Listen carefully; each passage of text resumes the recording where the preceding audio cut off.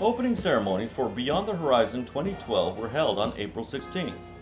Beyond the Horizon is a joint service and multinational humanitarian operation sponsored by U.S. Southcom to provide medical and civic assistance to Central American and Caribbean nations. The principal speakers were U.S. Army South Commander Major General Simeon G. Trombitas, the U.S. Ambassador to Honduras, Lisa Kubisky, and several Honduran dignitaries. The message was one of neighborly and enduring friendship between American nations. The task force, headed by the Missouri Army National Guard, working together with local Honduran officials, is building medical clinics and schools in several Honduran communities.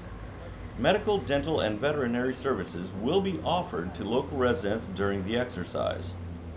Exercise Beyond the Horizon demonstrates the United States' continued commitment to our Central American, South American, and Caribbean neighbors by promoting trust and goodwill between American nations.